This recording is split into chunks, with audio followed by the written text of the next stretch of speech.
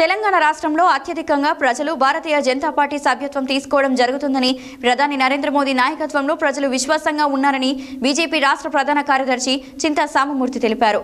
ఆదివారం నల్గొండ జిల్లా కేంద్రంలోని స్థానిక బీజేపీ జిల్లా కార్యాలయంలో ఏర్పాటు చేసిన విలేకరుల సమావేశంలో ఆయన మాట్లాడారు.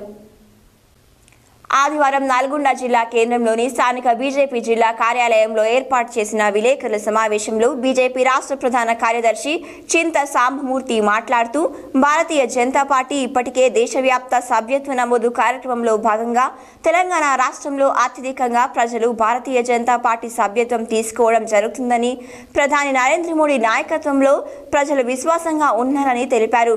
తెలంగాణ రాష్ట్రంలో కూడా రానున్న అసెంబ్లీ ఎన్నికల్లో విజయం సాధించే దిశగా పూర్తిగా రాష్ట్ర పార్టీ బలోపేతం అవుతుందని, ఇప్పటికే కాంగ్రెస్ పార్టీ మునిగిపోయే పడవని, దేశవ్యాప్తంగా కాంగ్రెస్ పార్టీని ప్రజలు విస్మరించి భారతీయ జనతా పార్టీకి పట్టం కట్టారని అన్నారు. ఈ సమావేశంలో బీజేపీ జిల్లా అధ్యక్షులు నూకల నరసింహారెడ్డి, రాష్ట్ర నాయకులు సత్యనారాయణ, నాగార్జున సాగర్ నియోజకవర్గ ఇన్ఛార్జ్ కంకనాల నివేదిత శ్రీధర్ రెడ్డి, రాష్ట్ర కార్యవర్గ సభ్యులు బండారు ప్రసాద్, ఓరుగంటి రాములు, నాయకులు సాంబయ్య, నిమ్మల రాజశేఖర్ రెడ్డి, వంగూరి రాఖీ, అరుణ తదితరులు పాల్గొన్నారు.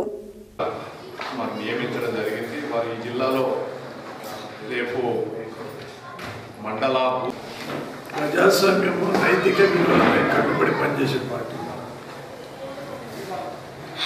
మిగతా కాంగ్రెస్ పార్టీ కానీ, తెలుగుదేశం కానీ, ఇతరత్ర పార్టీలు అంతా నామినేషన్ ఇవ్వలేదు. నామినేషన్ అంటూ ఉండదు. అందుకే మేము క్షేత్రస్థాయిలో కూడా బూత్ స్థాయిలో ప్రజాస్వామ్యయుతంగా ఎన్నికలు మేము నిర్వహిస్తున్నాం. ఈ ఎన్నికలను నిర్వహించేటందుకు మొదలు క్రియాశీలక సభ్యులని గుర్తించడం జరుగుతుంది 1వ తారీఖు నుండి. అట్లాగే నవంబర్ 11 నుండి 30 వరకు జిల్లా కమిటీ, డిసెంబర్ 1 నుండి 15 వరకు రాష్ట్ర కమిటీ. వీటన్నిటికీ బూత్ కమిటీస్ ఎన్నిక కూడా నామినేషన్ పత్రాన్ని మేము ఇవ్వనున్నాం. తెలంగాణ కోసం ఆనాడు అసలు భాషన అమరవీరులు ఉన్నారు. ఏమన్నా ఉద్యమ సందర్భంగా బిడ్డలు కోల్పోయిన తల్లులు వాళ్ళ అర్థనాదాలను వినిపించుకున్నాం. అనవసరం 3 ఎకరాల భూ పంపిణీ చేస్తామన్న ఈ ప్రభుత్వం ఎందుకు చేయలేదని నేను ప్రశ్నిస్తున్నా.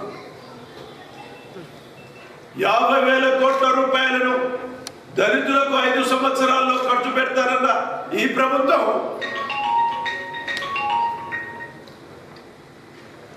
ఎందుకు ఖర్చు పెట్టలేదు నేను ప్రశ్నిస్తున్నా.